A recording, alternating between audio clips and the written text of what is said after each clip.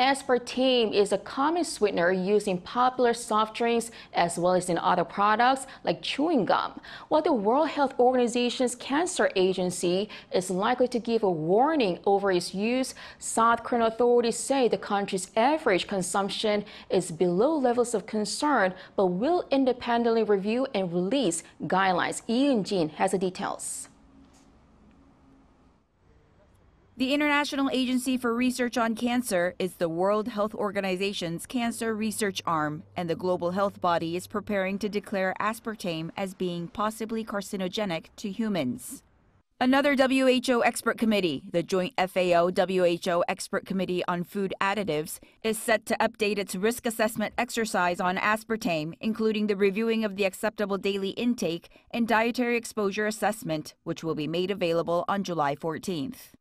The evaluations from the two bodies are complementary. The IARC will assess the potential carcinogenic effect of aspartame, while the JECFA will update its risk assessment, including a review of the acceptable daily intake.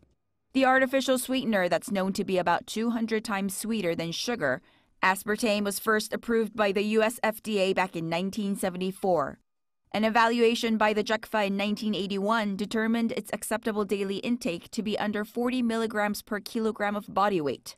The IARC has, up to now, never evaluated aspartame. However, the current review may yield results of potential carcinogenic effects.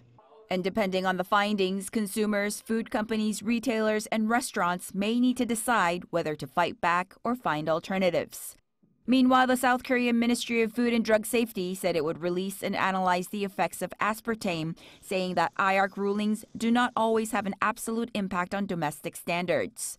According to a 2019 report from the Ministry of Food and Drug Safety, the average per-person consumption level of aspartame in South Korea is 0.12% of the acceptable daily intake. But health experts and authorities will wait for the final report by the global organization set to be released on July 14th before taking the next step. Eun-jin, Arirang News.